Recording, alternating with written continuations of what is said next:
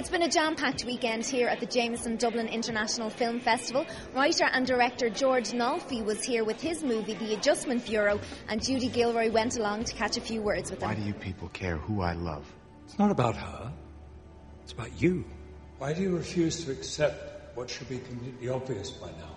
You've seen what we can do. You can't doubt we are who we say we are. I've been on film sets a lot as a writer. I spent probably 200 days on film sets, so I kind of knew what the directing was all about. I did have a lot of locations in New York City because of sort of science fiction concept in the movie, so that was very difficult because I had a lot more locations than days. I had to move my crew around New York City traffic a lot. Matt was involved very early on. I talked to him after I wrote my first draft, and he expressed a general interest, so I was really writing for him. Emily I found a lot later. She was actually the last person I cast because I was looking for a professional dancer.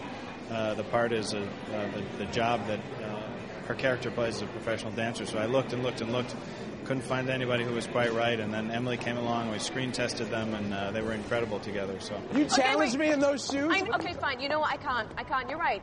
These are the wrong shoes. I'm going to twist an ankle. Well, you said no rules. I wasn't dumb. Oh! Yes! You said you had trouble feeling. The Suprise Film is a firm festival favourite every year, and it's one of the events that sells out almost immediately, despite nobody having a clue what exactly the movie is. No idea. And we're all tweeting and guessing and different things, but you never know until the curtain comes back. Comedy would be good, but I'm really open to anything. It'd be good. I have faith in the festival, but I don't know what it's going to be. Is it a new film that's just come out, or is it could be anything? Could be anything. Whatever it is, it's going to be something that I'll see without, many expectations, and that's what's great about the Suprise Film.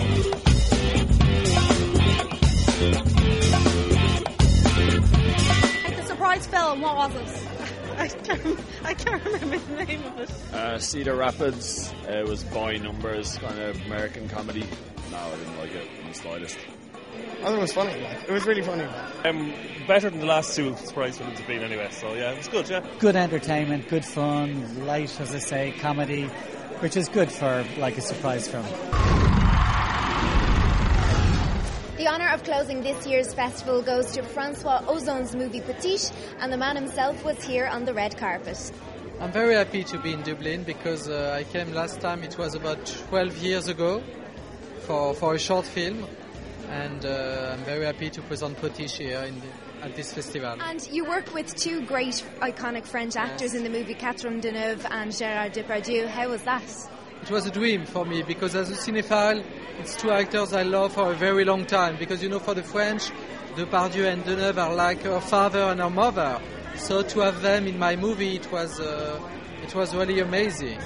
It was quite difficult sometimes because there are some big stars. And sometimes you have to adapt yourself to such actors. But at the end, it was great. Well, that's it from the 2011 Jameson Dublin International Film Festival. We hope you've enjoyed our coverage this year, but until next year, happy movie going.